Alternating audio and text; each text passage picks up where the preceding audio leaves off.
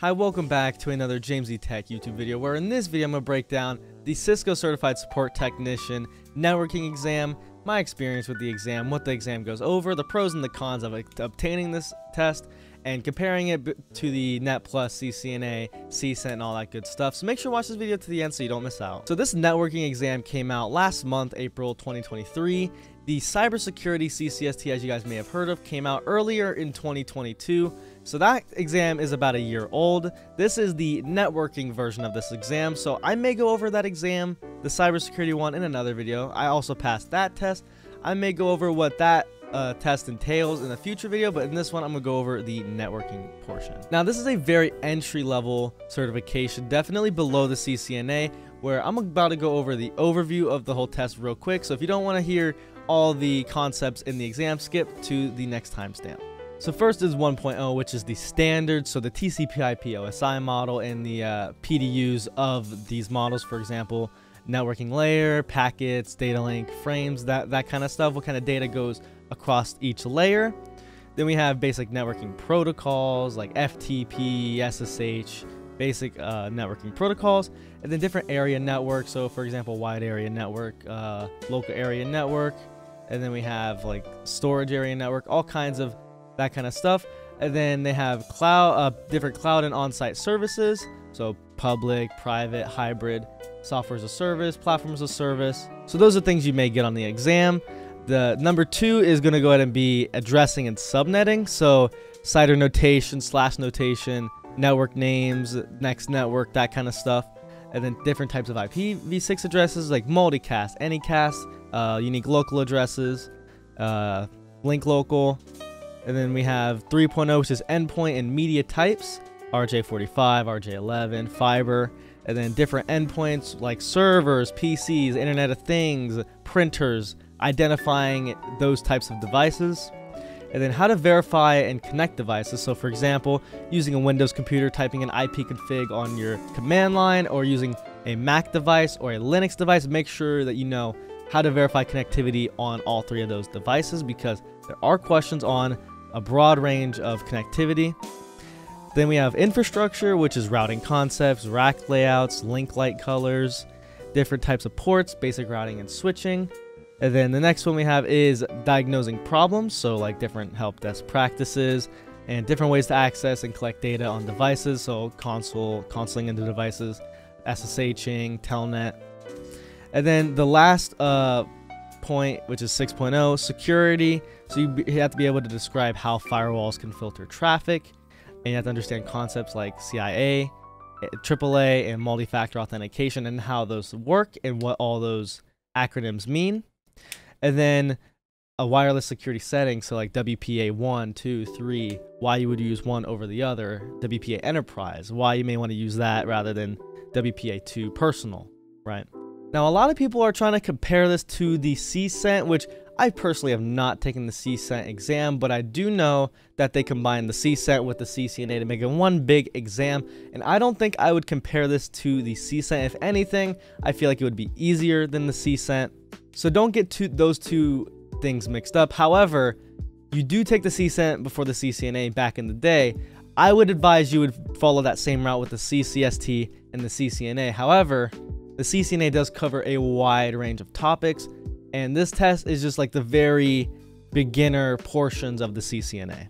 Now, some benefits of taking the CCST is you can get free online training with Skills for All. If you guys are familiar with that, I'll have links in the description to the overview and the Skills for All if you guys are interested in taking this and learning, because you don't even have to take the exam. You can just go through a free online course and you get a certificate of completion once you are done.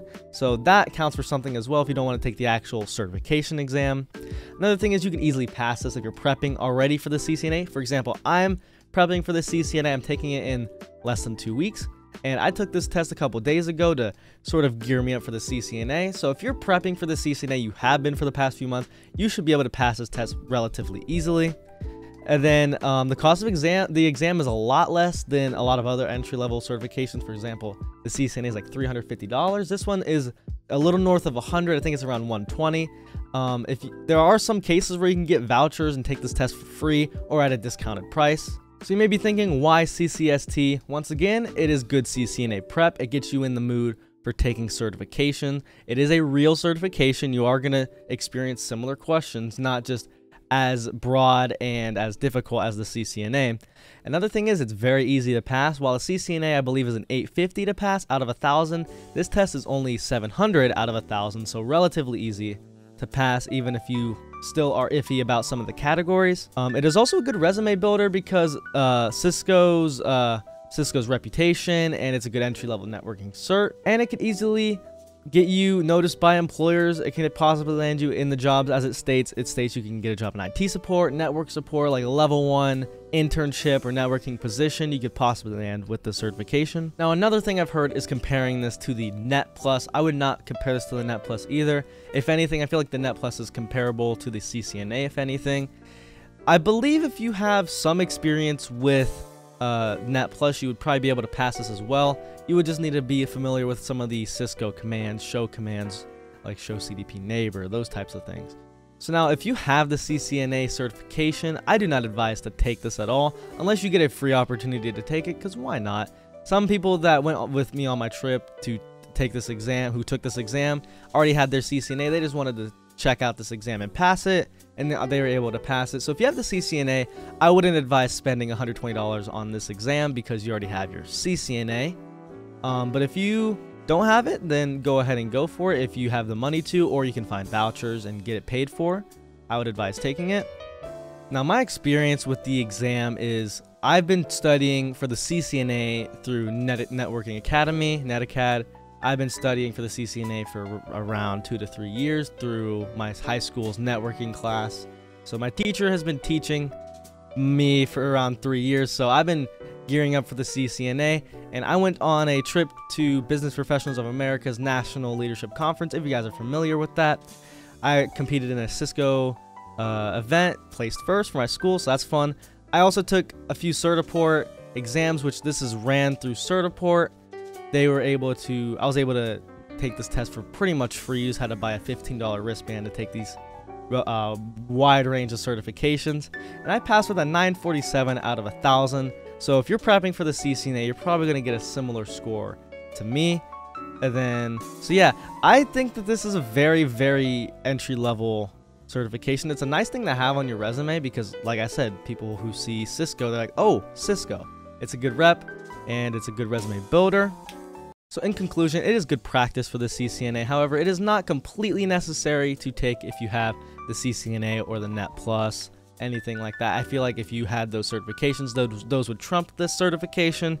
If you can afford it, obviously go for it. And if you can find vouchers, of course, use those and take those to your advantage.